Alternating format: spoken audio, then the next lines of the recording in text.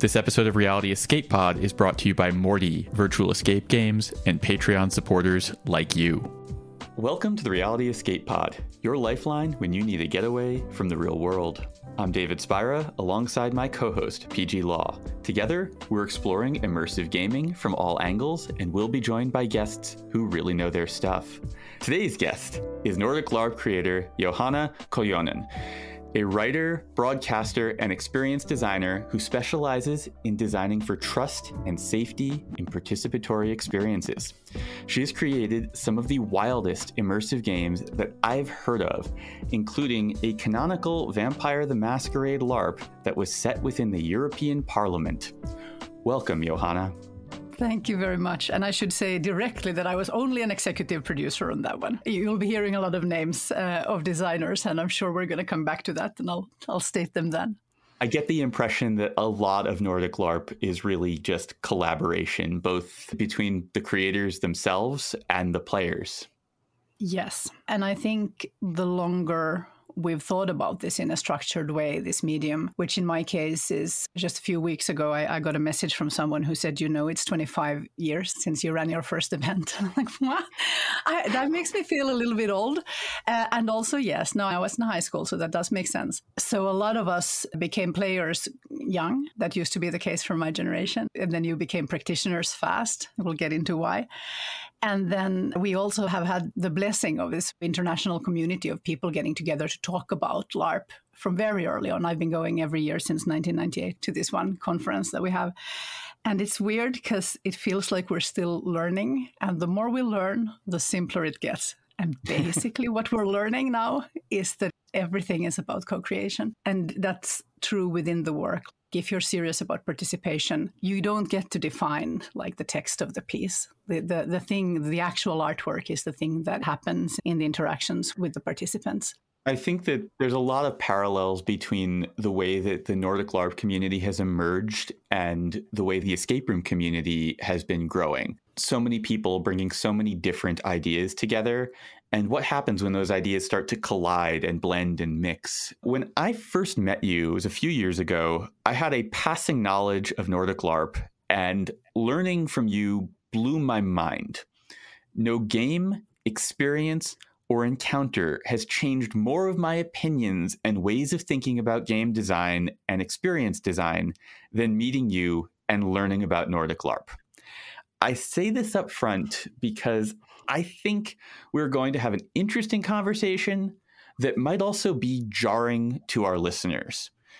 Because meeting you was a jarring experience for me, and I mean that as a compliment. Thanks, I guess.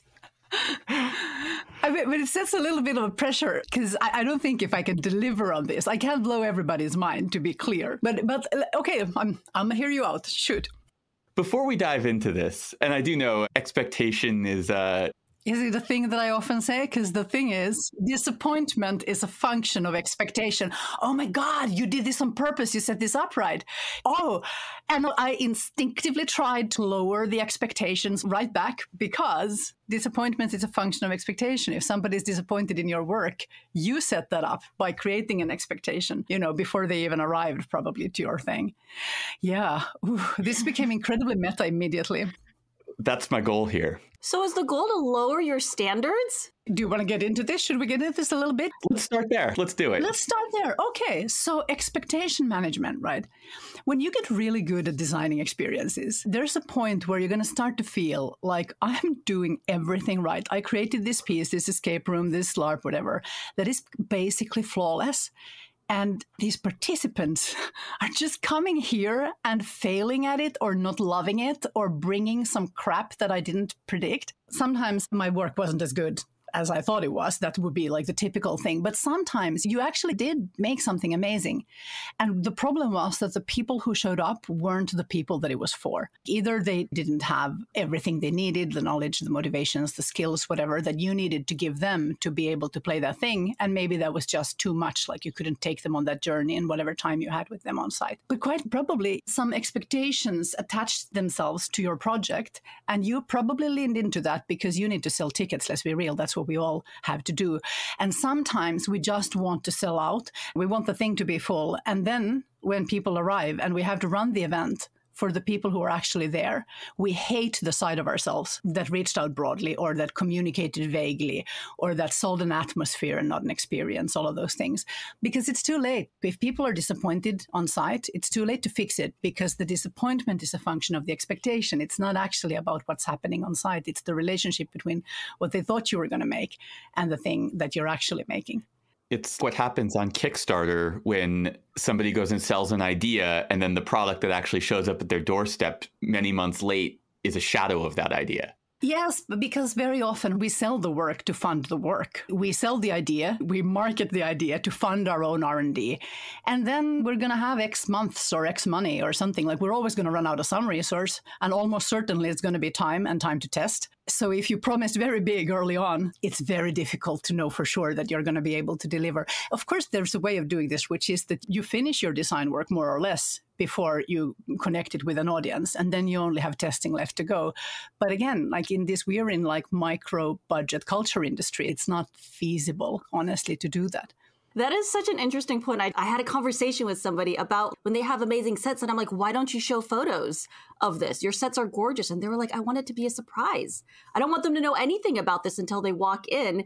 And I was astonished. But now I see, I'm like, okay, you know what? Maybe there is something to it. Well, there's something to that. But then on the other hand, what else are you like with the stuff that you're not designing? If the tone of your communication and the tone of the visuals and the tone of the expectation of the piece doesn't match what's there, people might be disappointed, even if it's the most beautiful thing in the world. I went very early, very, very early in the first run of Sleep No More to see it.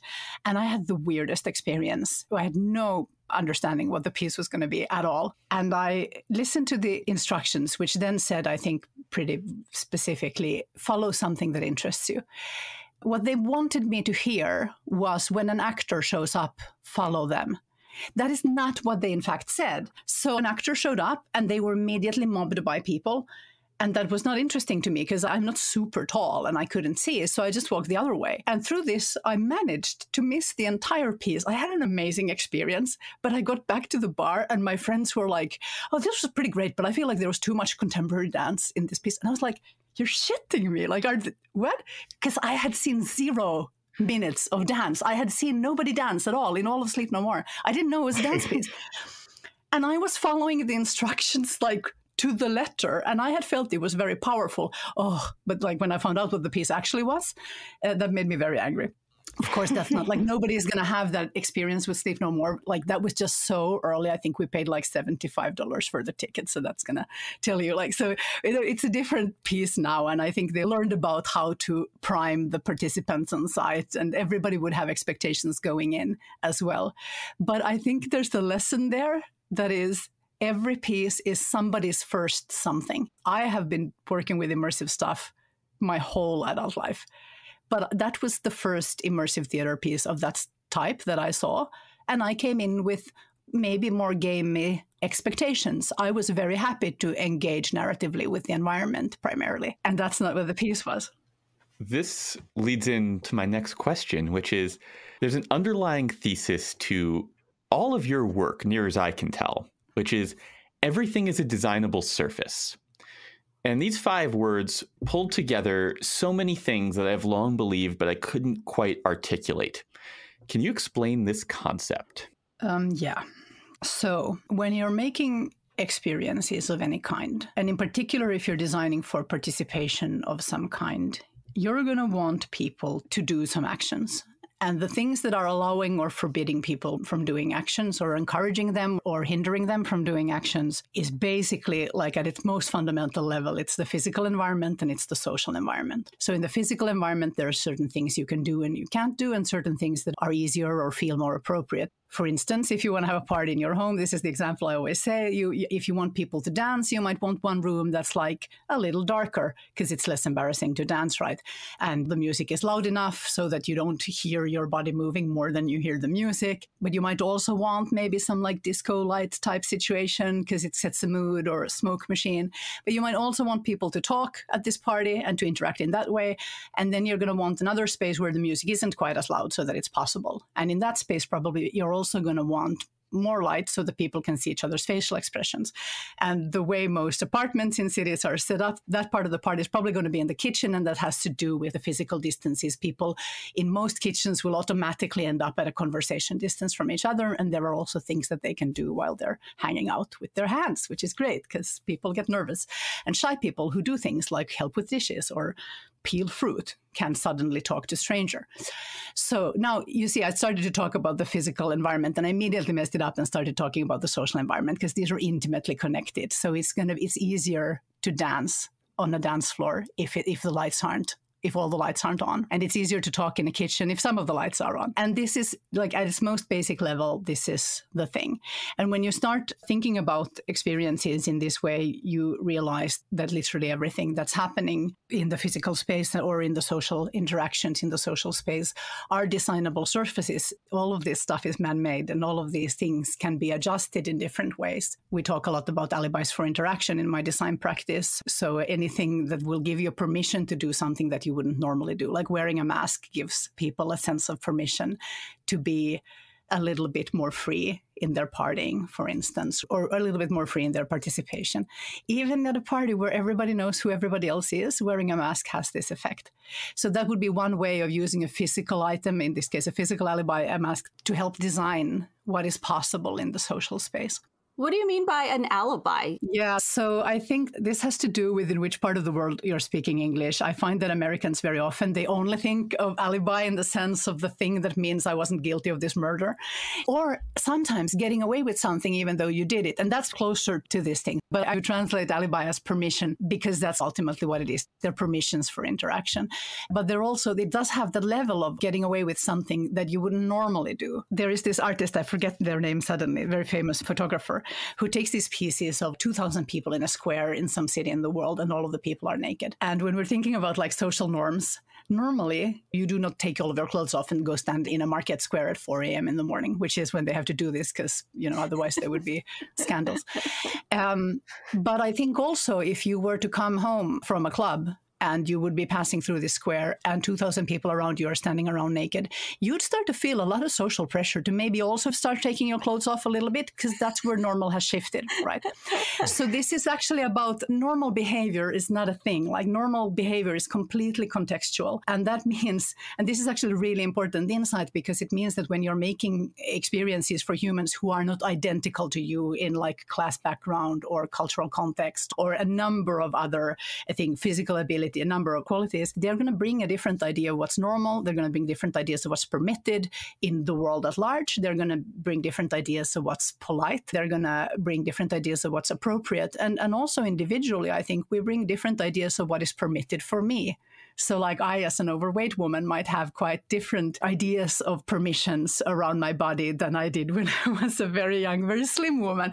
And I have been on that journey, so I can remember both mindsets. And that's actually a really useful thing to know. And also, by the way, if somebody's alarmed and young, I can say that there's more freedom on the sort of chubbier middle-aged side. So don't you worry, it's going to be kick-ass all the same. But we have these ideas of who gets to do what. And that also is a designable surface. That also is man-made. If you have the humility to accept that you don't know everything about everybody and try and listen more, and really talk to your participants and also try to read people's body language, like when does stuff get uncomfortable? And I think also just in our design practice, I think even to ourselves, just taking on the role of somebody who hasn't done something before and just imagine for a moment that we haven't done the thing and ask ourselves, what is possible for me to do here now? What would it take? That's the other big question for me. Is like, what would it take to get these strangers to engage with this exhibition in this museum, or to get these strangers in this experience to dare to go dance on a dance floor? If you're in an immersive piece that is framed as a dance piece, what would it get to get the participants to feel comfortable dancing? Very different than putting the exact same human in a nightclub where you wouldn't feel like a performer, which you might if the immersive piece is imbalanced in its participation design. So there are a lot of things around, also just even who gets to perform. And of course, I come from an art form where everybody gets to perform. That is to say, there's no audience because everybody, the participants are all participating equally. The audience is inside of each participant. So this leads into the question of what is Nordic Larp? Because Back in season 1 of this podcast, we had Anthony Robinson on, and he spoke about the Dungeons and Dragons-esque buffer LARP that he was participating in when he was growing up and still does today, which is all built around systems, dice systems or similar systems. What is Nordic LARP, and how does it differ from that systems-based buffer LARP? Nordic LARP is a form of role-playing game, and specifically then a live-action role-playing game. That's where the term comes from historically, even though we've made a noun from it some decades ago. Related, absolutely, to systems-based role-playing, and that's very often where local LARP communities around the world have started. It would seem that LARP was invented in a lot of places, pretty much everywhere where people were playing tabletop role-playing games. They would also either invent LARP independently, because it's an obvious step to leave that table and start acting out the characters. But also there were some things happening in the early 80s. If you saw like Mazes and Monsters, there were some films like this that really inspired people to start exploring this medium. And then actually the film The Game, if you remember that, which of course became a really big catalyst for alternate reality games, also affected LARP communities in different countries. So it's difficult to say that this has one set of roots, but this stuff happened everywhere in the world, and it also happened in the Nordics. But then what happened in the Nordics was that the development path diverged, and that has a lot of reasons that we can go into or not. But the main difference is that if you go to a LARP, what I would consider a mainstream LARP in the US or a lot of continental Europe today, or in the UK as well, they'll probably be constructed around some kind of a statistical simulation system that allows for things like combat. By statistical simulation system, you mean like I roll a dice and if I roll over a 12, I hit you? Yeah, or you have hit points. Maybe it's slightly less abstracted. Maybe we do hit each other with foam swords or something like that. But maybe how I might have superpowers or how many hits I can take might still be governed by like points. And with this, by the way, it has a lot of benefits. So for one really big benefit to this type of simulation is that the player body and the character body can be very different in ability and in looks. In that way, it might even be closer to tabletop. In some LARPs, you will start by describing what you look like to the people that you encounter, even though you're wearing a costume indicated somewhat. And in some, it's supposed to be like identical. And yeah, and in addition to like a big rule set, you probably also have some kind of big world book, because you want to create a fictional world that enables a lot of different kinds of stories. And this is such a big project that basically you also want the people to come back week after week or month after month. If you're running this as a small business in the US, that's literally your business model. You want people to come back and play in this world for as long as possible. It's a sandbox type situation where you're then offering different kinds of sort of story units to interact with. Nordic LARP typically is not like that. Primarily, I think, because we were always a non-profit environment, there wasn't a strong motivation to tell the same stories or to stay in the same world over and over. So we did a lot of one-shot events, basically, even when they're weekend long. They would just be like 3 days or 1 day or something. And maybe sometimes they're set in the same world, but even then they could be quite different in genre and tone even between the events. And soon you realize when you do that, oh, at this event, we were only using 10 pages of that 200-page rule book. And over here, we needed nothing at all. And actually, we're mostly in this for the character interactions anyway. So why do I even have combat stats if this LARP is mostly about talking? And also, again, it's a non-profit environment. Ain't nobody got time for that. So pretty soon, people were like, we're just going to throw all of this out. And we're just going to design what this particular thing needs. And it sounds trivial, but of course it changes everything. So even designers who, back when this all happened, were typically pretty young, could raise their skill level a lot, because creating a really functioning rule system for all hypothetical LARPs that you might ever want to run in the future is a very, very difficult task. But creating a really good rule system for a 3-hour event or even a 3-day event, or creating only the fiction that requires in some way that is thematically coherent and allows for the actions that are interesting to participate in for that event, that is not as hard. And by not as hard, and of course it's incredibly super hard, but it's still like a doable thing. And you can iterate on it, so you're going to get better every time you do it. And the other thing that happened was that we had early internet penetration in the Nordics, so a lot of, say, middle-class kids would have been online in the mid-90s. So they would have found out, in the other cities in my country and in the other countries in my region, there are other people who are LARPing, and they're doing kind of, but not exactly the same things as we are. We should probably get together and talk. And this is where I am recognizing a lot that's happening in the immersive environment now, because when people who are doing very similar things get together and talk, everybody's learning curve goes like this, right? It becomes exponential because you don't have to produce every event yourself. You don't have to build every escape room yourself to learn the next skill. You can actually learn from playing each other's stuff and from talking to each other. And you can start to see, oh, like, why do both of these things work? Oh, there are underlying principles. And suddenly you have a design praxis and you start to have a conceptual language for what you're trying to achieve. And that happened pretty early on.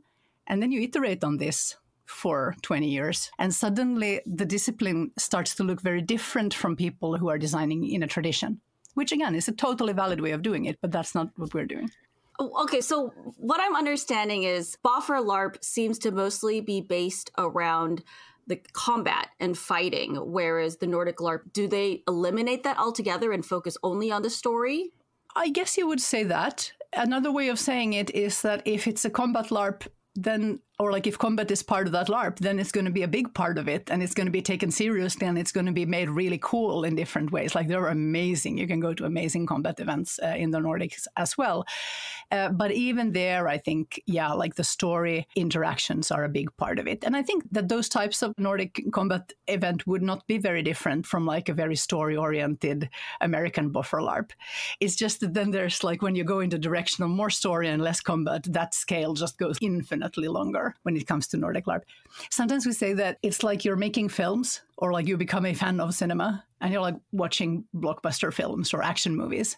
And that's great. Those are fantastic. I love them. I'm a massive superhero geek myself, for instance. But in addition to that, there are also other movies. Like I can go to a film festival and watch art house movies about literally anything. Any aspect of life can be told in some gripping or poetic or hilarious way in a film. And that is also true for the medium of LARP. If you let it be true, all of those things are also available for LARP. That sounds like a great comparison.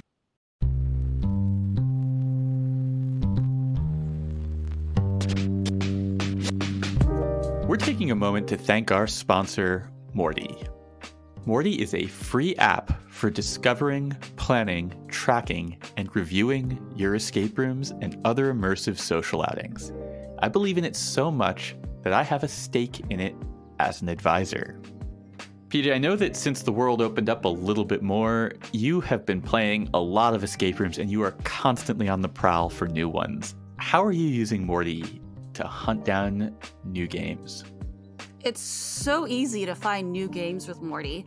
I pull up to the map and I look at the location of where I want to play in, and it populates a list of all the escape rooms that are close by. And then when you go to it, you can see all the facts of each room just at a glance. So you can see how long the room is, you can see the recommended number of people, the location, how difficult it is.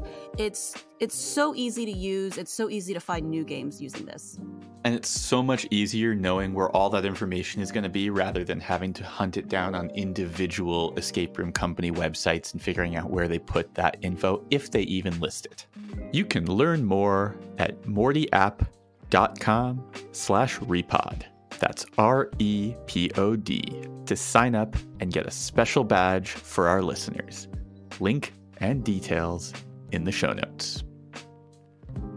Can you help me understand the concept of playing to lose and why the Nordic LARP community recontextualizes the concept for Americans as playing for story?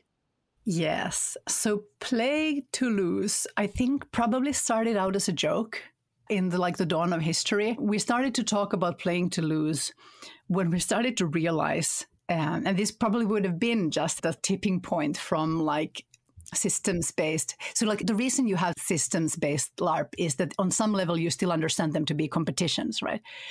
Because the rules are very important so that the competition is fair. This is why you need them in those types of LARPs. But the less that narrative is about competition, the less sense it makes to think in terms of competition. So it was like a joke that playing to win in a LARP is completely pointless, because what does that even mean? And then people started saying, oh, but we're going to play to lose. And then it became just like a neutral phrase. And now a lot of people would say that's something you do. And what playing to lose means is that my goals as a player And my goals as a character are not identical, right?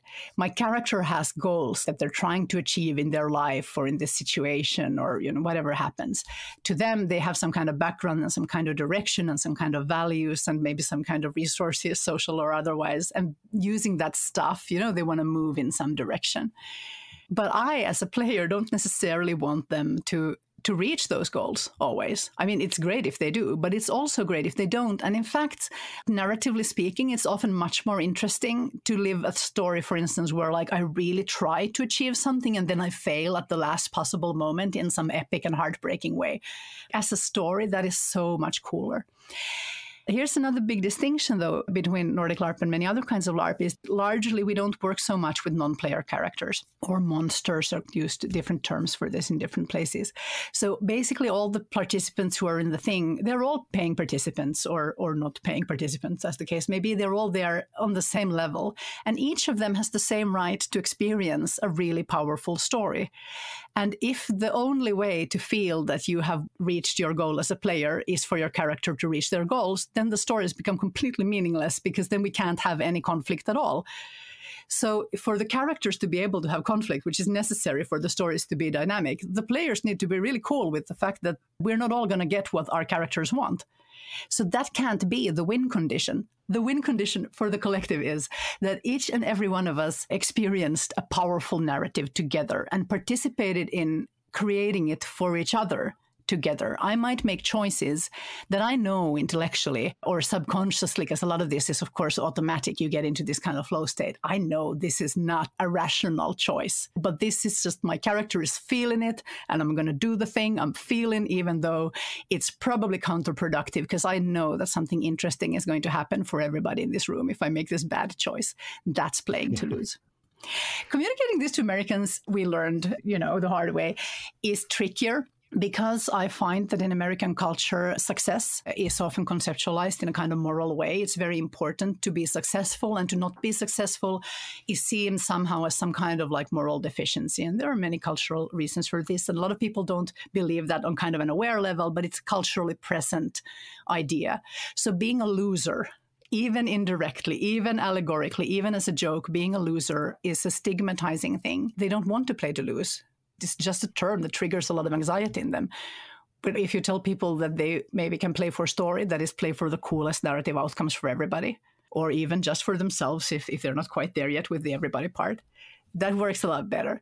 And another term that's being used a lot also by designers in the US, I find now, is play to lift, which is lovely, I think. Play to lift, that is to say, I am playing to lift other people's narratives and experiences. I am playing to lift you and to give you focus. And I know that when we all do it, we're all going to have that cool experience together. And this all really comes together because Nordic LARPing, it's not acting. You're not performing for other people. You're playing a character yourself. You're taking yourself on an emotional arc, a narrative arc, and you are doing that while you are bouncing off of other players. But you're not acting for each other. You're not performing for each other. You're not trying to beat another player, and you're not trying to win the experience. Yeah, that makes a lot of sense to me. At some point in my escape room career, me and my whole group of friends had a whole turning point where we were like, we don't want to play these rooms to get the fastest time or to win the room. We tell the game master, we're like, you know what, give us hints. We want to see everything.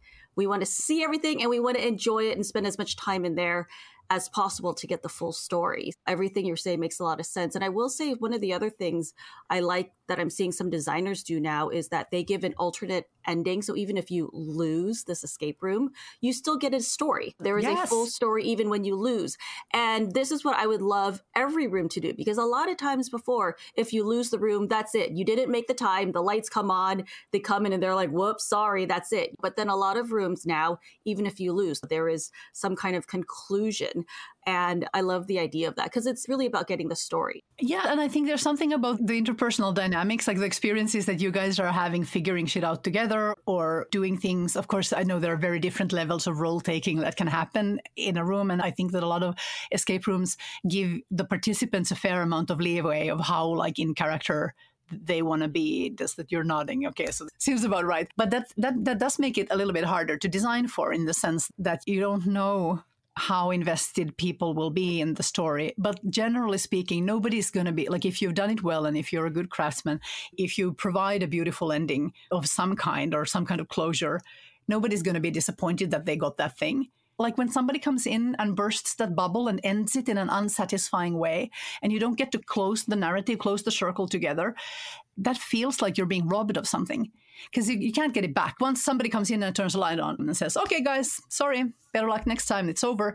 You can't get into that space that was real just a while ago. And actually, another thing that we do in Nordic Larp to enable us to tell complex stories together is we put a lot of thinking and a lot of design into that magic circle, which, of course, is a game design term that we haven't invented. And before that, it was anthropology and a lot of other disciplines. You go into an experience together where you act in some other way.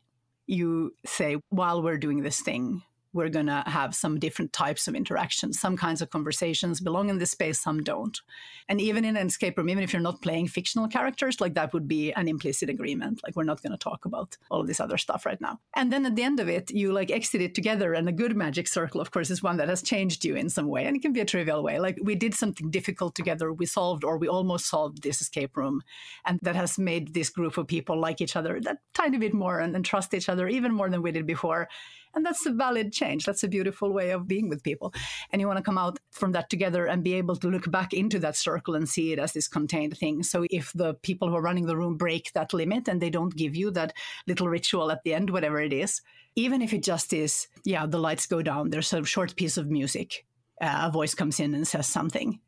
And then just a moment of breath, and then the light comes up and you exit the room. Escape rooms are cool in the way, like they have that automatic boundary. They have a time-space boundary, which is the basic requirement for a magic circle. So the only thing you need to do is to not break it, for the players. And then it's also already going to be a lot better. Nordic LARP is consent-based play. How do you create a fictional environment where people are free to act on another and not have to constantly negotiate the way that this world is working? Okay, I would say in Nordic LARP, the body is the interface to the character and the character is the interface to the fiction. And there are some consequences that come of that, which is that you have to kind of see each other as humans. You're a bunch of humans interacting with each other, humaning with each other. And that's great because humans are great at the skill of humaning. Like even humans who are pretty crap at social interactions are still like basically great compared to all the other species at being humans. So like the base requirements of pretending to be somebody else that's actually not that hard. The second thing I would say is that it helps to make, as a designer, a distinction between role and character. So when we talk about role-playing, we think a lot about, here's this fictional character and they have this backstory and this psychology and I have to explain everything about them. And all that's important, who they are and what their childhood was like, whatever. That can be super meaningful content. But really what happens in the room a lot is that people are interacting with each other in social roles. And here also, like participants have expertise. Each of us is a child or a parent or a student or a boss. We're in different social roles all the time. And I'm completely capable of switching from customer to employee to parent, over the course of a day and doing it super flexibly. And then my mom calls and I become a daughter on the phone. Sometimes I become a teenager on the phone. And we know how to do this. And kind of like LARPing is that, except that the role relationships, the social structure between the different social roles are fictional. And then in addition to that, you can have shallow or deep characters. That is, depending on how close the character you're portraying is to yourself and your biography. It can be very thin or it can be very complex, right? And this is a kind of framework where humans have a pretty high level of expertise to begin with. So if we're saying now, like we would hand out some different social roles that have different relationships to each other, to be able to start the LARP, we just have to act within the parameters of that, or chafe against those roles, or rebel against those roles, and then you can do interesting things. Oh, this is a person in whose character they would like to be this person, but they have socially become trapped in these roles, and maybe they want to change their life. They want to change what kinds of actions are available to them in this world that they live in. And that world can be a LARP about recording a podcast in contemporary in the world that we live in, or we could be vampires. It doesn't matter so much, but the basic dynamics are similar.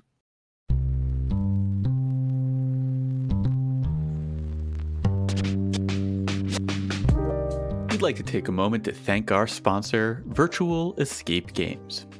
Virtual Escape Games specializes in virtual team building adventures for teams anywhere around the globe, 24 hours a day, 7 days a week. So, David, I think one of the hardest things when you're trying to plan a team building event for your company is finding the right theme that everybody will enjoy. And so what I think Virtual Escape Games does really well are their themes. They have a lot of really, really fun and unique themes that are totally safe to play with your coworkers and colleagues. You don't really have to worry about them being off color or scary or anything like that. And what I like is that all of their games are themed for a different era. So they've got a game called Disco Dino. It's a 70s disco game show. They have one called Wreck, Escape the VHS, and it's an 80s themed workout video. It's based around an 80s workout video, which I thought was super cool, really unique. And of course, the 80s are coming back now. They have one called Camp Nightmare, Survive Till Sunrise. And it's based on 90s summer camp slasher horror comedy, which again, I think it's a really fun theme. Cyberdocs is Escape from Cyberspace, and it's a Y2K cyber attack themed adventure. They've got one called Operation Ross, the art heist, and that is a spy themed escapade based in the 2010s. And there's also one called Return to Camp Nightmare, and it's a modern day true crime podcast murder mystery. They have a lot of different options for you to choose from, whatever you think will fit your team best. And they're just great fun. I think you should definitely check them out for your next corporate team building adventure. For non-hosted games, 1 to 6 players, you can get 20% off using the code REA20. And for your team building adventures, you can also knock off 20% with the code TB20. All of this is available for you at virtualescapegames.com. These details are in the show notes. This actually reminds me a little bit of how Survivor works, the reality show. So basically, the premise of this is, how do you win in a way? And you are competing, you're eliminating people. It's like combat. But how do you eliminate people in a way that makes them want to still vote for you at the end? And so to that end, we have very physical competitions. I was in one where we're throwing each other off of a boat. And we said, what are the parameters? Are there any rules? And he said, there's no rules. You can't choke. The only rule is no choking people, because that gets really tricky. But you can do whatever you want. But remember, at the end of the day, you're still going to go home with these people. You're going to want them to try to vote for you to win at some point or whatever. And so knowing that everybody just behaves in a way that, like, you're not going to really try to actually hurt somebody, because we're still people at the end of the day. And I feel like it equalizes when you go in knowing these concepts ahead of time. I've always said that Survivor's a big LARP, because you go in there yourself, but you're not really. You're playing a castaway who's on an island playing these weird games and voting each other off. And you're following certain kinds of norms that were vague in the beginning, but that are now quite established about how much are you allowed to address, like, tactics, and like how much are you allowed to show how consciously you are playing this game. Also, there is interesting, like, layers of performativity and fictionality that both the participants, I would imagine, and now also after all these decades of reality shows, also the audience, we're really good at reading that incredibly nuanced stuff. And I mean, it would absolutely be possible to conceptualize of it as a LARP. I have to think about whether there are some distinctions. There probably are. But, like, basically that's the thing. The same skill set that allows you to do that and that makes you want to not actually kill people or hurt people while you're doing it is going to be the sort of basic agreement between people. This is, of course, also, culturally specific. So in different cultures, the level of how much do you trust strangers is different. And I think it's also connected to a bunch of this really interesting sociology on this as well. It has to do with, if you live in places where the governments are corrupt, you're also going to not trust strangers as much and things like this. And here the Nordics, or at least the Nordics as were in the last decades, have been like a bit of an ideal environment because, we leave our babies sleeping in prams outside all the time. If we go into a restaurant, people will leave their babies sleeping in the streets because like people don't steal babies. That's our baseline assumption, is that babies do not in fact get kidnapped, and then they don't. And I realized that is just not like normal for people living in all other countries where the norms are different around this stuff. So trust, like all of this comes down to trust somehow, right? And then you want to interact with people's bodies. And I guess that's also why Survivor is such an interesting comparison, is that if you want to play any kind of play where you actually like touch another human, and that's not a requirement, of course, for LARPing, because you can play a ton of LARPs where people are in cultures or in environments or in social situations where they probably wouldn't touch each other at all, or they would do that only on the level of clapping somebody on the shoulder or shaking someone's hand. Then you don't need to think super much about how those interactions were to be negotiated. But I'm trying to imagine in my mind, like, what would that be? Okay, let's say that it would be like a meeting of a government committee. But then even there, if the situation is tense and maybe they're negotiating something incredibly important and it's 4 a.m. and they have to break this thing by the morning news cycle or whatever, some of the characters might get really upset and disappointed and they might want to shove somebody. And now we get to the point of like, either you say that there will be no physical shoving in this LARP, or you're going to need some system for how to handle that. This is exactly the question I'm trying to ask you, is how do you get to that point where as a designer, you're establishing those verbs and those actions that players can take within the world and with one another and integrating them into the theme of the experience? Can you give an example of how you craft that? How do you build that parliament-based game where it's really built around negotiating something, but there may be a time where a player wants to have physical contact and it makes sense in the story?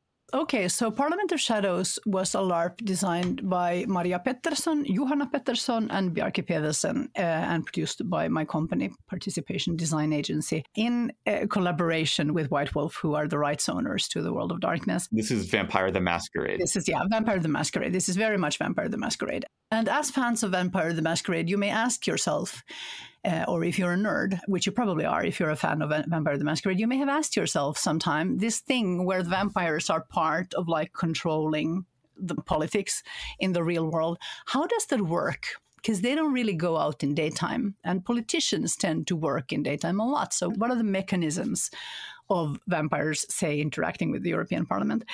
And we wanted to explore this. And the answer, well, one of the answers is also canonically that they're working through their ghouls. But another answer has to be, if you know anything about how the Parliament works, which one of the designers was working there at the time, she knew very much about how it works. And the answer is probably the vampire lobby would work exactly the same way as every other lobby. They would do the exact same kinds of interactions, which is about who do you have coffee with. Like you meet for lunch and coffee in different places, you meet for meetings, you meet for hearings, you have negotiations, or you try to convince individual politicians in their offices about things if you can get access and so on. And you come in with your memos and you have prepared very much and then you argue your case. That's basically the way it works. And then after hours, there's also a lot of this politicking is happening at cocktail parties and social events around the city and at dinners. And that's just how Brussels works. And I would imagine that's very much how Washington works as well. So this small boutique LARP was created for a very specific target audience, which were people who are both Vampire the Masquerade fans and policy wonks. Like you have to care about politics. But the thing is, so much about Vampire is honestly about politicking. Like there we can talk about a really conversation-based LARP. So it attracts a lot of people who care about politics, it turns out. So this was not actually a difficult LARP to fill. And then I guess the question is, then you think about what are the verbs that people would be doing? These kinds of things that I described in this case, perhaps you want to have full experience. So in addition to lobbying and all the verbs that are following with that, they would also move around the city. There were some rituals. You'd go to a swanky hotel room or a secret apartment and meet with a local prince. And the vampires would be doing like vampire stuff. And then the question is, what would it take? And this is maybe not a great example because what it would take in this case is that you would need to get access to the European Parliament, which means that you have to be an art project. You need to have somebody on the inside who can collaborate with you or like host you at your art project there, which we were able to do with a small number of members of European Parliament, which I guess would be equivalent to sort of your senators running a vampire LARP in their building. And I guess it's also like it's more of a Europe type thing, I think, than the US. And staffers. So we ran the event at the actual European Parliament. The characters had to, of course, for security reasons, you have to come in with your real world ID. But once they entered the building, they were in character. And then we had to run them on a very detailed. I wasn't physically there, so it sounds like I did this. I didn't at all. The amazing team did this, but they ran this sort of very detailed minute schedule because, again, it's a high security building. So you have to know where people are at all times. And they were able to do these things. They were sitting in meetings with actual politicians and staffers who were playing slightly fictionalized versions of themselves, but arguing real world politics. And all of the conversations in this LARP, like all of the issues, were actually things that were sort of on the agenda in the parliament at that time. So it was about like blood bank legislation, visa requirements between the US and the EU, like things like that would really matter to you if you're a vampire. This would be important. And the memos that were prepared for the players were actually prepared also by actual parliament staff. So like you had to do actual policy homework to argue your case and be in these meetings in these real rooms. Picture your face is priceless right now. Like I got to show you some pictures later. I can't believe that the members of the parliament actually participated. Yeah, you can imagine. Isn't it lovely? Wouldn't it be a wonderful thing? But like, it's clearly this isn't everybody's fantasy. Like a lot of people have the fantasy of being like a fantasy hero with a sword. Fewer people have the fantasy of being like a ghoul lobbyist in the European Parliament. But once somebody has suggested to you, this is a lot about like how Nordic LARP works for me. Somebody says, have you ever considered, would you possibly want to step into this world? And the answer is yes. Actually, now that you mention it, yes, I would like to do that. I'm going to a castle next week to be a poetry teacher in a LARP very strongly inspired by Donna Tartt's Secret History. I'm going to be like a liberal arts college teacher running a secret cult with like my students. I read that novel in high school and it blew my mind. And that was a dream I wasn't aware that I'd had for the rest of my life until somebody offered it to me, and I'm playing this for the second time because that's how strong that experience is, so like literally any experience you want, any dream you have in the world, or any bizarre situation you can imagine yourself in, I'm saying there's this medium here that is able to offer you that thing. Yeah, so this is basic. And then you probably want the LARP to be about some themes, but in this case, it would be probably about things like power and control, which is very obviously built into both the fiction and the situation. And then you would make sure that the actions, the verbs that are available to the participants are thematically coherent with that. And there's a kind of fail state to this, which is relatively common, which is if you build big LARPs that are like hundreds of people performing a kind of simulation of a society, that I, as a designer, might fall in love with the completeness of my own vision. And then I'll be like, oh man, like for this space base to work, we're going to have teams of cleaners and they're going to be cleaning the whole time. And then the question is like, how can I make the act of cleaning floors thematically interesting for several days? For some people, when there are also space marines who are going out to fight, it's harder to maybe to do make the cleaning. But I'm saying it's impossible. Like there are definitely a lot of boring tasks, menial work. It can be an environment or a context for sensationally meaningful play. And in fact, there's this whole like a big aesthetic debate happening in my design community right now is about leveling up in understanding that is happening is about beautiful boredom, as Dr. Jaakko Stenroos calls it, which is about how you design for those like moments when nothing is happening or the things that are happening are boring. And that's a way to rest and be in the fiction. And that has a value in itself, that I don't have to be on the whole time. And by allowing some stretches of interactions or situations to be very slow paced and maybe nothing is happening and my character might be bored, but I as a player am not bored because I am inside a fiction that I want to be in. And also I need a rest because I've been doing really intense things for some hours. Maybe I just came out of a ritual and it's an hour until lunch and I don't want to go out and start a meaningful conversation with some long lost sibling or something. I'm just going to sit here and chill and maybe like write in my character's diary or knit or look out the window and be in the fiction. And especially if it's an aesthetically like specific environment, that's also a way of participating that becomes available to you if you have multi-day events, for instance. Before we move on from this and go deeper, in many talks and conversation, I've heard you say that the opposite of design is tradition. And this speaks to me on a deep level that goes far beyond game and experience design. I'm someone who's struggled with just accepting tradition for its own sake my entire life. What does tradition represent to you, and what is the value of design? Maybe also the question is, what is the value of tradition? Because sometimes when I say this, it sounds like design is always better.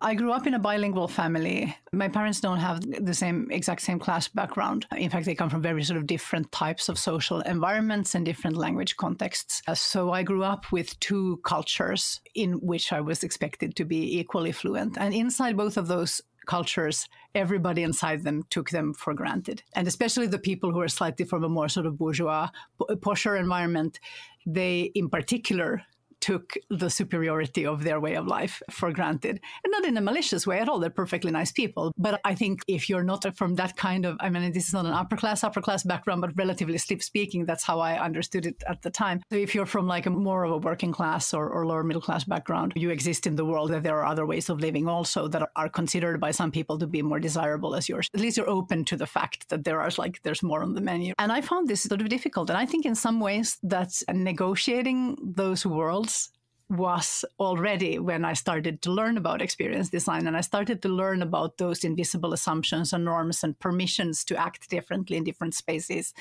Like it could be really practical things. Like if I visit my maternal grandmother, I must have shoes on indoors at all times. And if I visit my paternal grandmother, it would be absurd for me to wear shoes beyond the front threshold. So it's already there. This is in the same part of Finland, in the same country. And I guess it just made it so clear to me from the beginning that reality is just like agreements and it's man-made and we can construct all of that. And so somebody's decided that it's going to be like this. And I was the kind of kid who always wants to question everything. So of course I learned eventually not to do it to the grown-ups all the time, but inside my mind, that's what I've been doing ever since. To begin with, traditions are often a lot younger than we think. So like traditions that we find in our culture are ancient and it's always been like this. Sometimes they're like 50 years, 70 years old, and we conceptualize them as being somehow ancient and like necessary for our way of existing. So it's often just like that's even factually wrong. But even so, at some point, some people have started doing stuff in some way, whether it's an aesthetic tradition or like a cultural tradition or what's on the Christmas table, whatever it is. Somebody made some decisions about that. And sometimes the reasons might even be that some company was just really good at marketing or whatever, and then everybody bought into it, and then it starts to feel like frequently, with Christmas, with the holidays, very much so. But for some reason, that served a purpose. Like at the time when that happened, people felt that served some real purpose relative to their resources and their goals. Those making those like design decisions gave them the kind of experience that they were hoping for, and it connected to lovely things. And then you do certain things over and it keeps giving you good experiences. Then, of course, the experiences are going to start to charge those actions or those traditions with emotions. So even when the like actions become completely disconnected from the original purpose, you're still doing the things because they make you feel good, because you did the thing at Christmas when you were a child and it made you happy, something like that. And that is a really good reason to do something in a traditional way. I think that's the value of tradition is we don't need to decide. We don't need to negotiate about what we're going to eat at this ritual meal, Thanksgiving lunch or whatever, because we already know what it's going to be. And there's some room to negotiate, but largely it's going to be this. And people know how to behave. There's not a lot of onboarding required when people are inside the same traditions.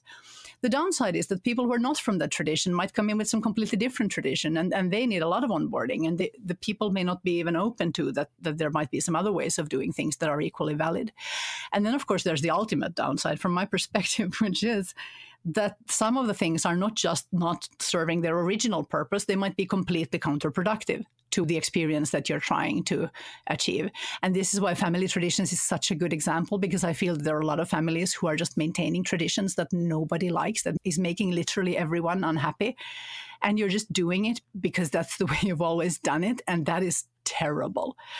And when I say the opposite of design is tradition, what I mean is design is you're trying to achieve something and you have some resources, typically some time and some skills and your ability to find out about other ways of doing something, and maybe some physical resources and humans and places. And then out of the available resources, you create some kind of model for how to do the thing. And also you want to test the thing iteratively to see whether it actually does the thing you wanted it to do. But even as a first sketch starting, like even if you don't have time to test something, if you're thinking about what am I trying to achieve and what would it take to get there, I think largely that's a better approach than what am I trying to achieve and how has it always been done. Science was pretty much invented when people realized that maybe they shouldn't ask what would Aristotle do, but they would just figure out what actions will have this effect in the real world. And I mean, in some practical sense, this is the same thing.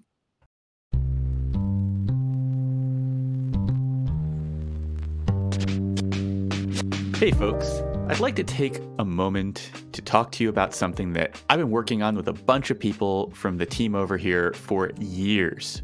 We've been wanting to host Recon, the Reality Escape Convention, in person in Boston for a very long time. And circumstances have halted that effort. But not this year. We're doing it.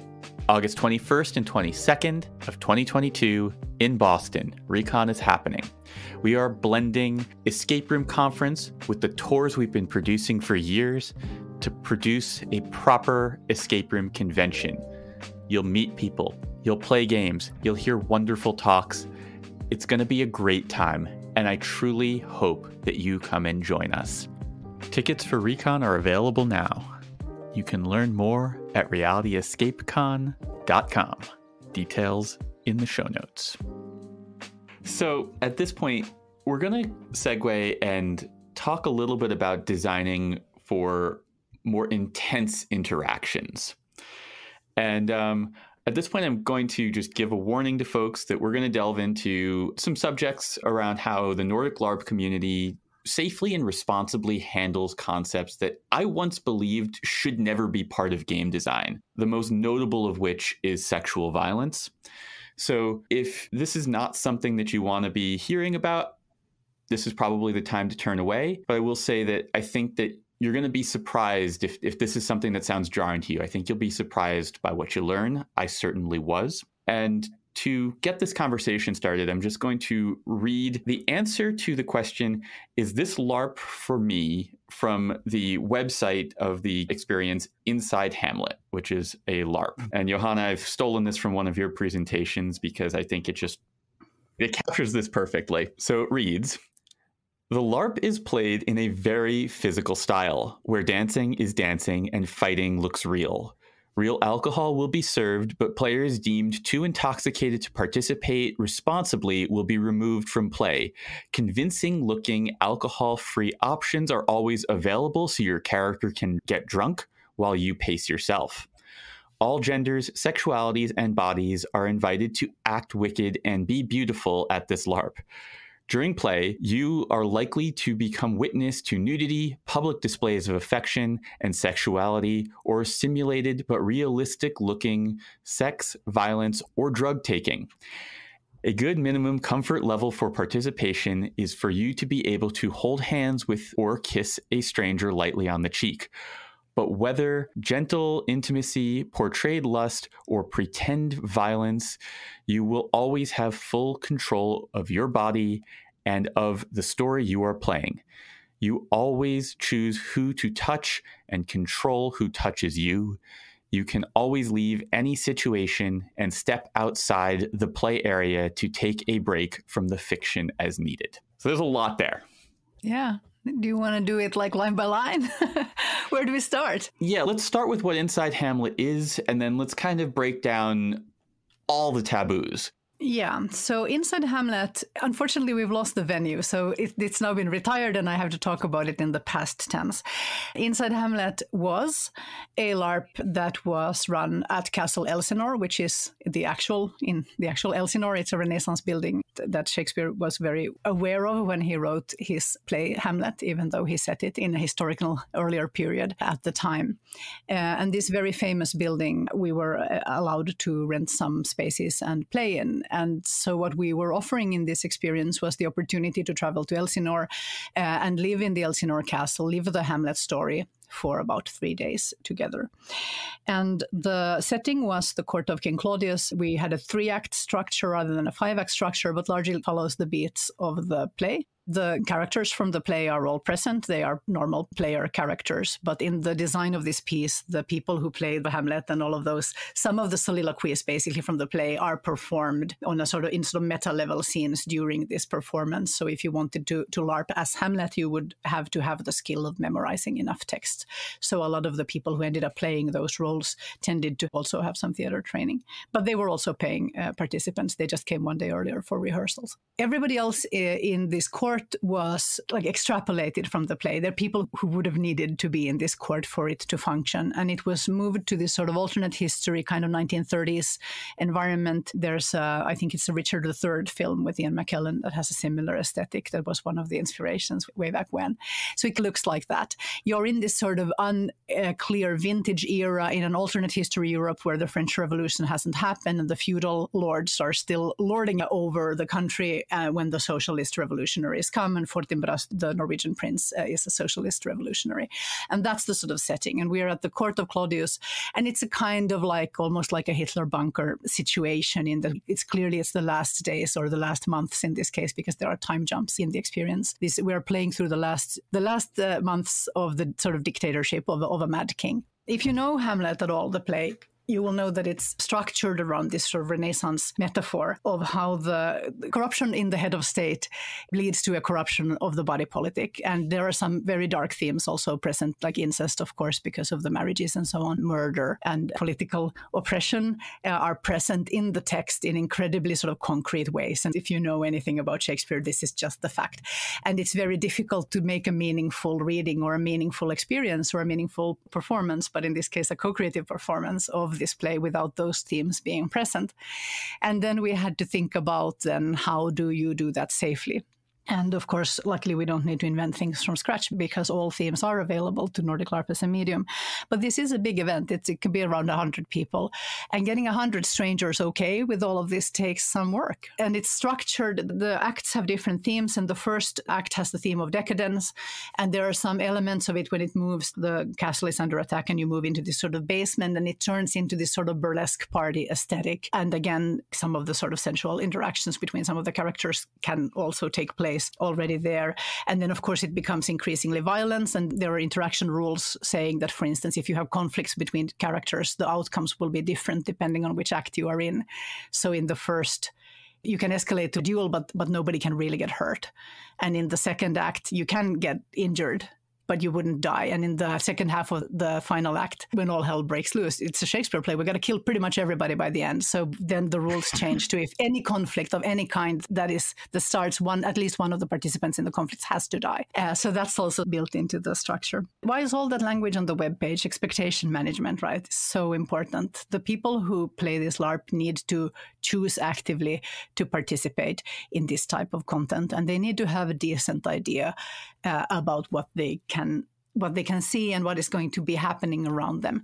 That said, we're not messing around with that you have that control. You can absolutely play the LARP, and many people have, with the level of maybe holding someone's hand or maybe kissing someone lightly on the cheek or maybe not touching anybody at all, but that's a good minimum level.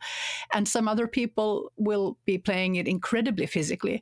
And it does have this sort of theater sex mechanics so that if sexual acts are portrayed, they are portrayed in a naturalistic looking, not in duration, thank God, because it would take forever. People are wearing underwear at all times. That's a rule. So even if you get naked, you have to be wearing underwear to engage in a pretend sexual act. But yeah, that does happen. It makes sense in the context of the fiction. It's not anything you have to do, and it's not anything that most players necessarily do. But for some characters, it makes sense. And for some players, it's no big deal. And then it's available, or it's a big deal, but it's a big deal. It's possible. It becomes available for them to do safely. So then I should probably say that you do not get into a room with 100 strangers in character and tell them, okay, go. That's not how this works at all. You have a big workshop on site. And of course, there are rules and there are systems for how to negotiate these types of interactions. And people will have received those in advance and they will have been able to ask questions if they have any questions. And then when they arrive on location, we spend a lot of time together out of character.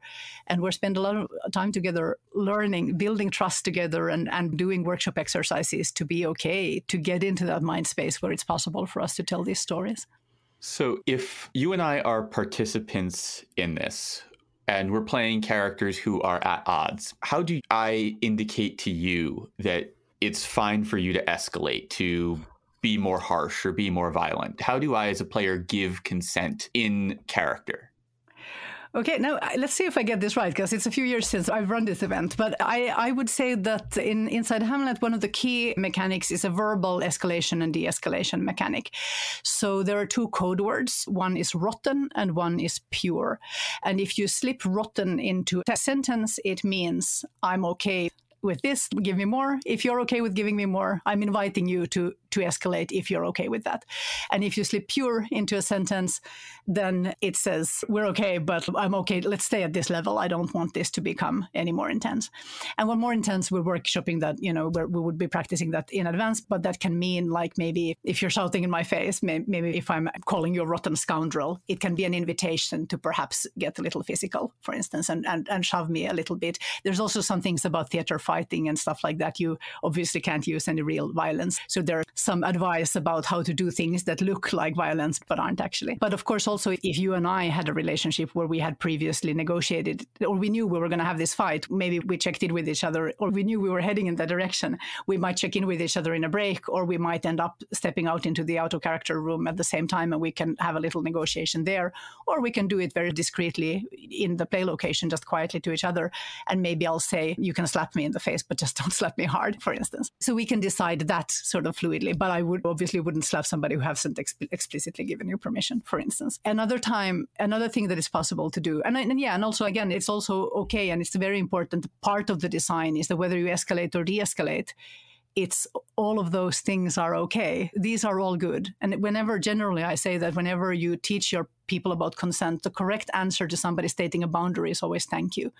So if somebody says, I'd rather you didn't do this, then you say thank you because you have been given like a really important piece of information. Nobody should ever feel punished or embarrassed for stating a boundary. Like literally being able to know and state your boundaries is what enables this kind of play. But the verbal things are not enough. There's also a physical tap out that you can use on your own body or somebody else's is you just double tap their arm. And that's a signal that we need to sort of break up what's happening right now. And anybody will have the opportunity to leave at that time. And what's more, there's a look down mechanic, yeah. So it's a hand gesture where you hold your hand in front of your eyes and look down, and it says, I, the player, am removing myself from this situation right now, but you guys go right ahead. You continue.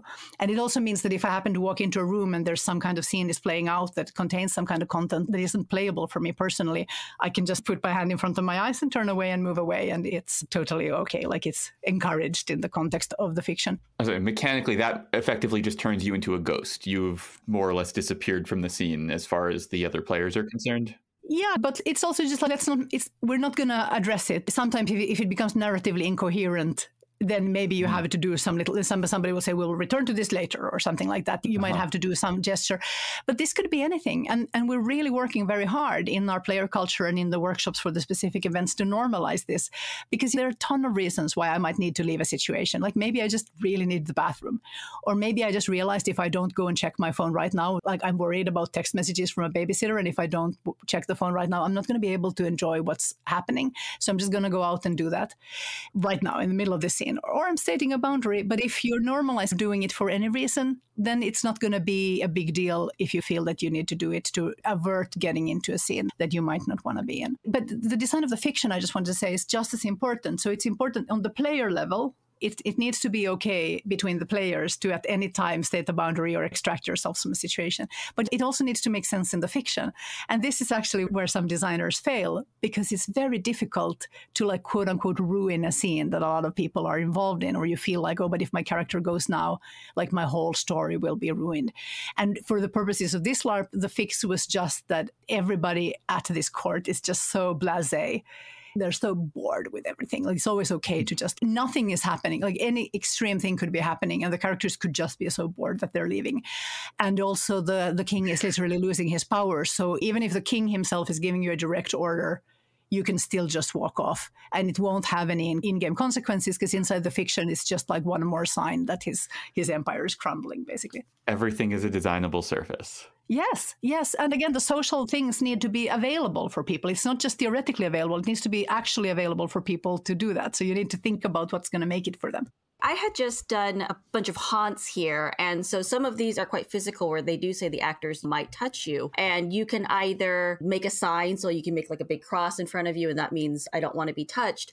Or before you even go in, you can get wristbands that say, I'm just going to opt out of any of touching beforehand. So I was wondering if you guys ever think about incorporating some type of physical, if you're wearing a purple hat band, that means I don't want anything sexual or something physical to say like where your boundaries are. Do you guys ever do anything like that?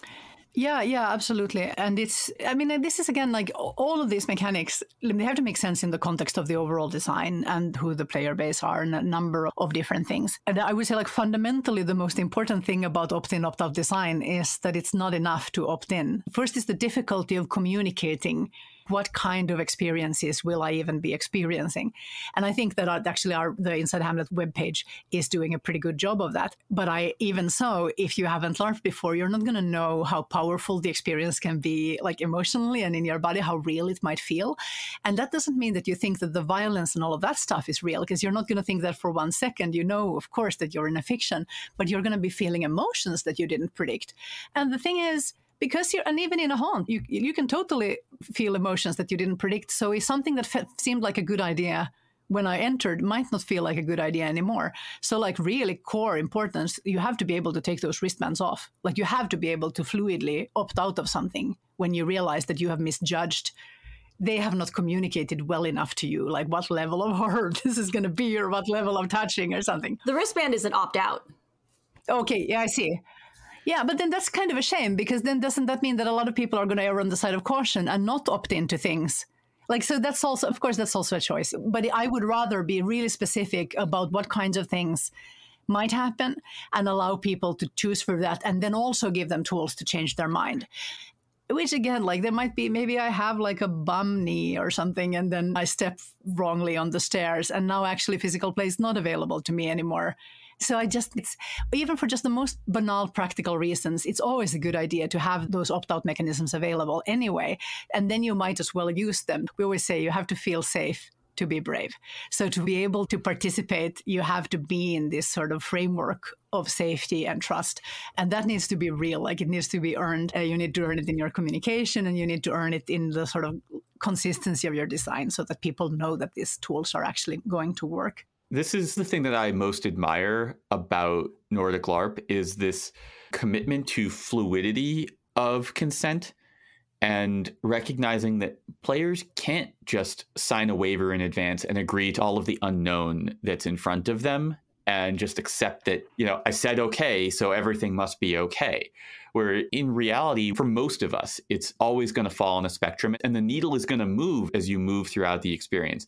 Maybe you're less comfortable at the beginning, but the more comfortable you get with the space and the interaction, the more willing you become to engage in something. Or maybe you hurt yourself, or maybe you're in the middle of this and all of a sudden you are remembering some childhood memory that is making this entire experience less pleasurable than you were expecting. And this is not a thing that you really want to be committing to on the way that you thought you were when you went in.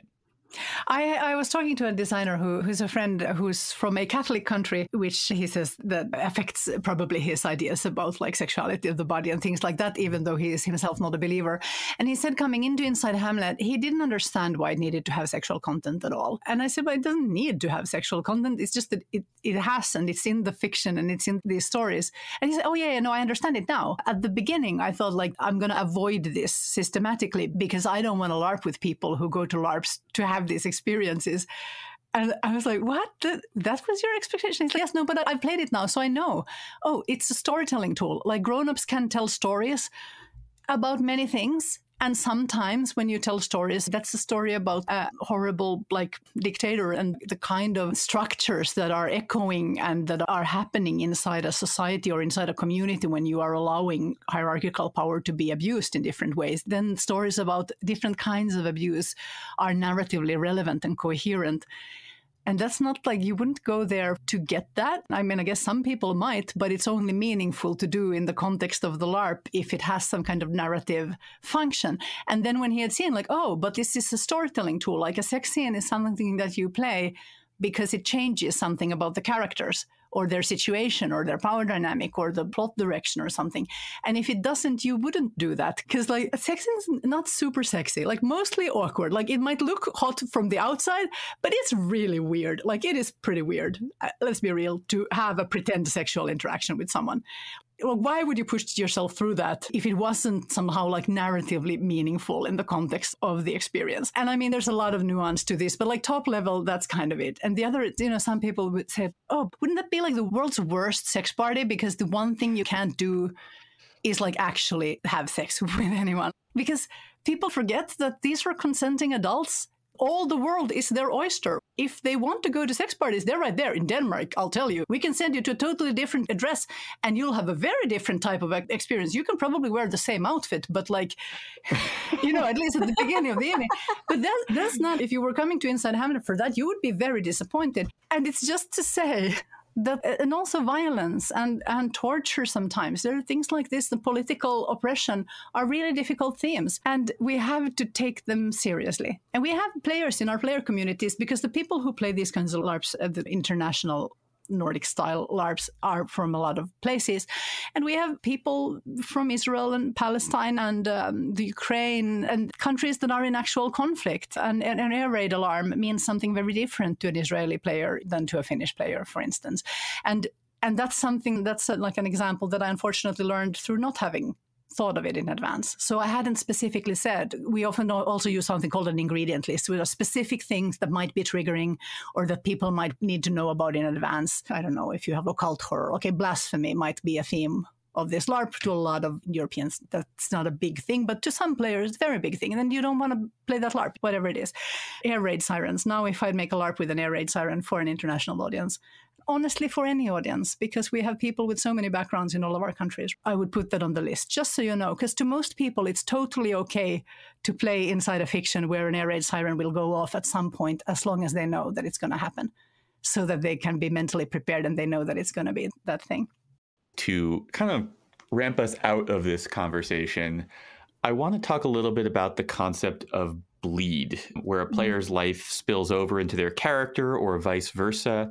And how do you handle that transition between yourself and your character? Well, I feel like my understanding of this has changed a lot over the years, and also the sort of community level understanding, the academic understanding of this is also developing still. There is some really good research that we can point you at in the show notes to learn more about bleed in a sort of much more in-depth, in a theoretical sort of way. Of course, when you role play, you always use yourself, like you use stuff from your own life inevitably, because you only have the conceptual tools you have. You can only imagine what you can imagine. So of course, you're working with yourself the whole time. But usually when we talk about bleed, what we mean is some stuff that I didn't intentionally put in there rose to the surface. I was playing this character, and something resonated with something in my experience, and some interesting resonance or emotion came to the surface. Something meant something to me as a player that it wouldn't have meant to another person in the exact same situation, in playing the exact same character.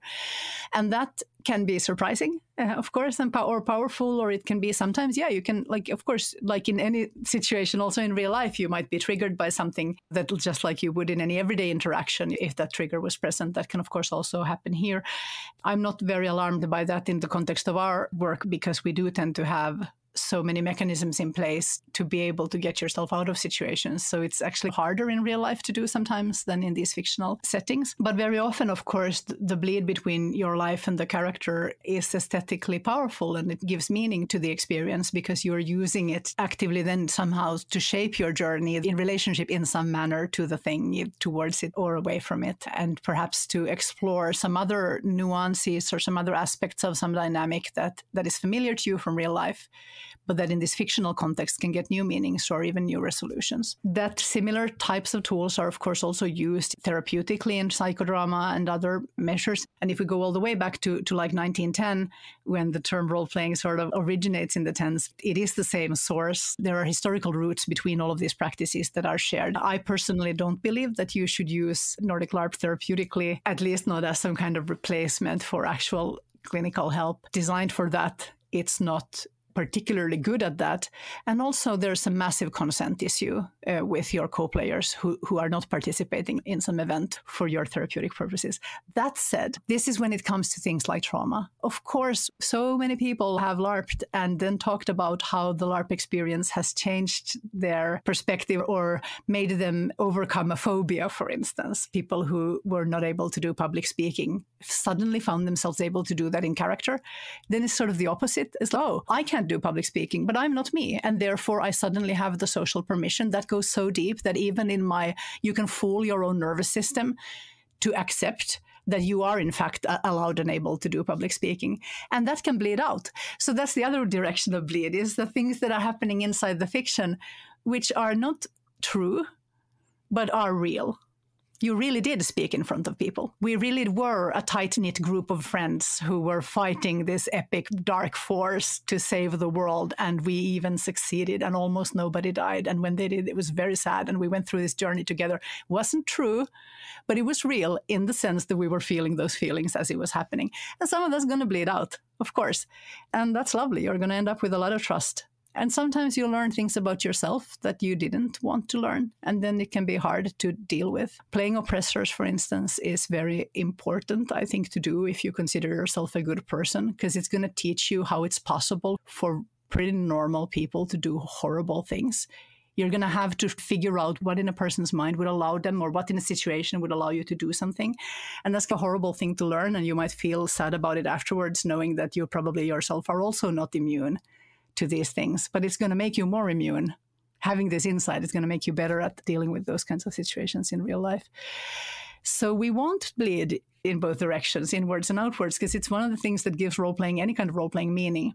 But we also want to protect ourselves from like rampant emotional travel in each direction. And that's when we're back to that magic circle and why it's so important. And it's just very helpful to have a really clear boundary for who are we out of character, who are we in character. You know, again, play some music at the beginning and the end. Maybe there's a physical boundary when you go through this door. We start the LARP. When we meet here again, then it's over, whatever it is. You can ritualize some of those things to make it psychologically clearer to yourself. It's just very helpful. I really encourage for any kind of intense experience to have people meet out of character before for quite some time. You can also use that time to onboard them, to give them the tools and the trust that they need to be able to do the thing. But really, it's also an investment in moving out of character at the end, because then they can reconnect to the people they met at the beginning. And now the relationship to them will have changed. But instead of hanging my love or my sense of brotherhood or my epic loss on a fictional person that I can never interact with again because they don't even exist, I can have those emotions in the context of a real human, and we can talk about the interaction that we had afterwards, so we can put a little bow on it. And that is easier and better. What are you working on now? What comes next for you? Oh, LARP specifically, we're running, there's a beautiful piece of erotic horror specifically by Torsetti Ledland and Danny Wilson and Bjarke Pedersen that is very queer and very physical and very awful, and probably nobody's first Nordic LARP. I wouldn't recommend it, but it ran before the pandemic, and it's a very beautiful design. It's a ghost story about a house that sort of eats its inhabitants, basically. You never leave. And you play a family that lives in this haunted house, so the house imposes its will on them. And then the next day, you are now the ghosts. And a new set of players comes in and plays the family. And then it goes on like this for a week. So you get to play both the house and the inhabitants as part of the experience. And that has been very powerful. And that's coming back next summer for one week run. What else? Yes, we have a really big new IP that we're launching. For a moment there, I forgot, because everything has been put on hold for so long because of the pandemic. You can imagine our work does not work. Well, none of us. Oh my God. Yes, we were working on this new sort of story world that is designed to be optimized for the kinds of things we're interested in LARP. Again, like a really kick-ass team, Johanna Pettersson, who was working on Parliament of Shadows and a lot of the vampire things, and also actually was working on 5th edition. Bjarke Pedersen, who is our creative director, and Truls Barkholt, who we also work with a lot of the vampire stuff, and myself have developed this LARP called The Wild Hunt. It's a series of LARPs that are all set in about human-fae interactions, and it's an original IP. Because, working with licenses has its ups and downs. And we wanted to create something where the story world structure was optimized for the kinds of interactions that we're looking for. And there's some new things. There are independent, smaller LARPs, and we've looked at designing them to be smaller so that they can be toured, because we're starting to think very seriously about the climate impact of high-profile events. And it's not feasible that our business model would be running events that people would be flying into from other continents. We're very privileged that happens. I'm very proud and grateful that people do. But it's not possible to have that at the core of a business. So we are looking at ways of creating fictions where you can participate in a nonlinear manner, or the LARP can come to you, and maybe it's just 60 people or 100 people. And then after some years, then people might travel together to a big event where more people, maybe, let's say 500 people, could be in the same place at the same time. But that wouldn't be a requirement for every event. And that's a sort of climate design test. Might not work at all, or it might be a complete game changer. We'll see.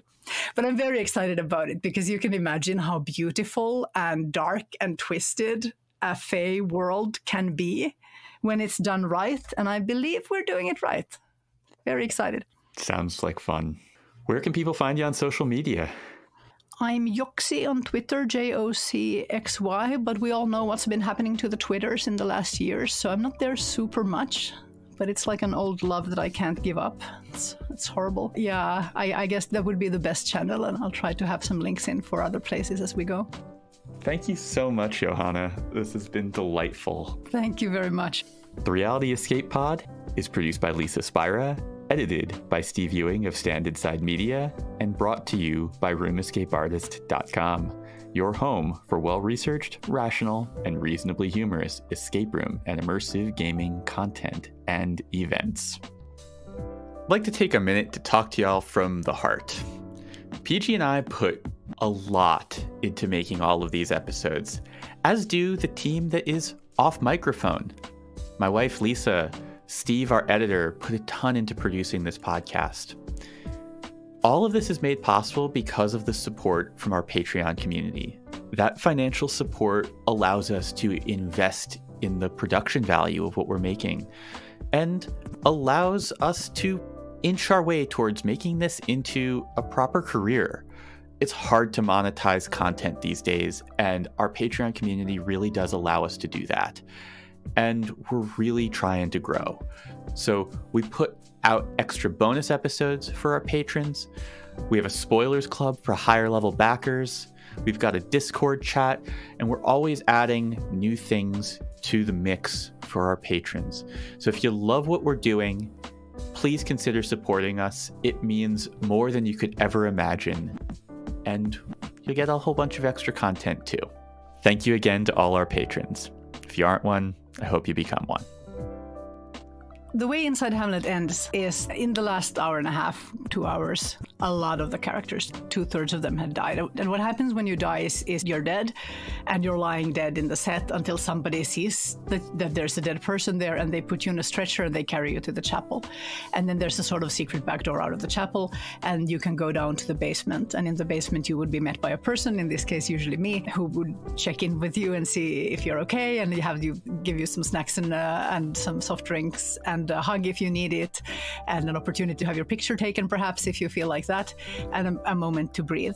But then, of course, the event isn't over, and what it's possible to do then, because it's thematically coherent, it's possible to do in this work, is that you can put on this sort of black veil and re-enter the set as the ghost of your character, and then you are able to physically haunt people, and you can maybe even whisper in your ear. You can't otherwise their ear, but you can't otherwise interact with them.